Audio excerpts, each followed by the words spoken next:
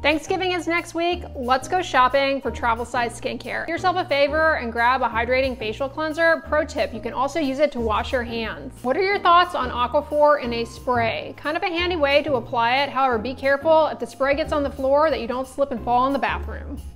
Or you can just stick with the healing ointment. It's great for chapped lips, cracked heels, chafing, unless you're allergic to lanolin. This tiny little tube of Sunbum sunscreen is fine for like your face, but at 1 ounce, that's only gonna cover 1 application of your body, so don't rely on this if you're going to the beach. For all you St. Ives junkies out there, don't you worry, there is a little mini just for you, although what ceramide supporting are you doing when you're annihilating your stratum corneum? This Eucerin Intensive Repair Lotion is an excellent moisturizer for winter skin. It's got alpha hydroxy acids and urea to soften, hydrate, and gently exfoliate dry, rough skin. All right, that's it. Bye.